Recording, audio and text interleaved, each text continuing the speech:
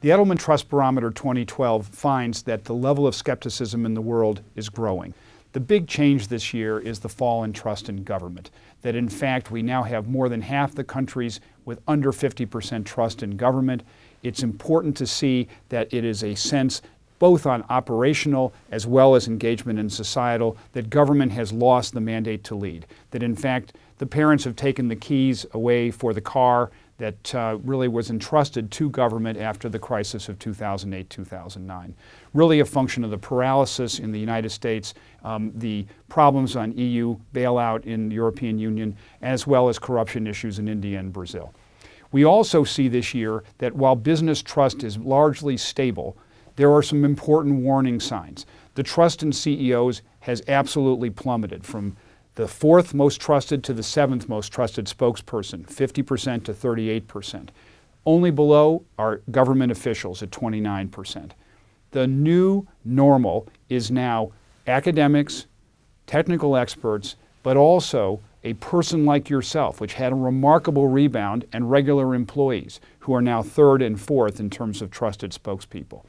In a world of skepticism, we now find also that a person needs to see a story 3 to 5 times before achieving belief. Further, we see an absolute clear signal that government is underperforming, but yet there's a desire for further government regulation. In more than half the countries surveyed, 50% or more people say they believe that more government regulation is needed for business. The other thing that's critical is that the operational factors for business, which are, for instance, new products, making the numbers, top chief executive, are good only in yielding trust to those who are oriented to trust business. They give you an operational level of trust, current trust. Future trust is premised on societal and engagement factors.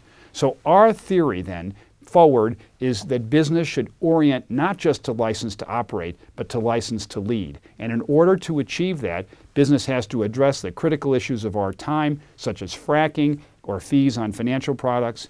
Further, business has to move away from the guardrails to adopt an idea of principled leadership as opposed to rules-based leadership. Business must also address people who are unusual stakeholders for their mentality. Go beyond the regulators, go beyond the investors, talk first to the employees, and adopt radical transparency. Be sure that you're talking not just theoretically but quantitatively about what you've achieved in supply chain as well as in your sales and numbers.